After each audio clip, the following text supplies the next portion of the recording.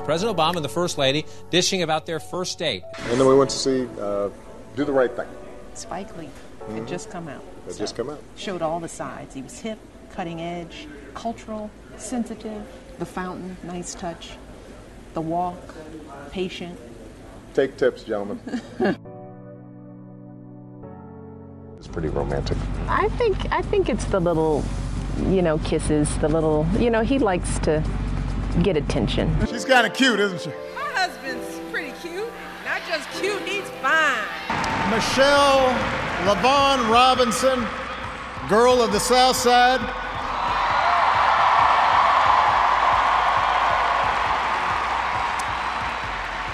For the past 25 years, you have not only been my wife and mother of my children, you have been my best friend.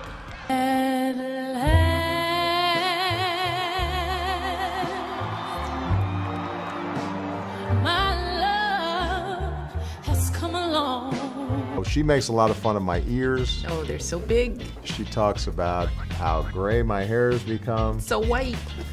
She talks about how slow I talk. Oh, God, he's slow. I can't say anything about her because she gets mad. Nope, you can't. So we would have these deep discussions about whether marriage was really necessary, if two people really loved each other, and he would make his loyalty arguments, and I would be irritated.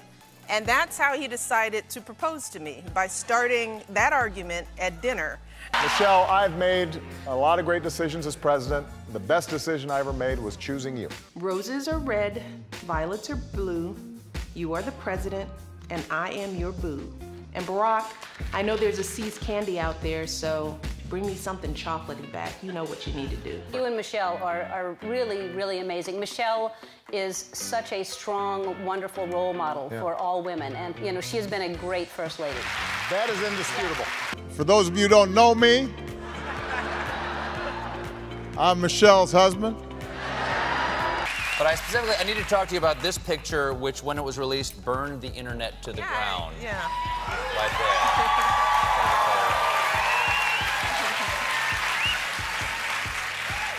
What do you guys? We liked you already. You didn't have to release this photograph.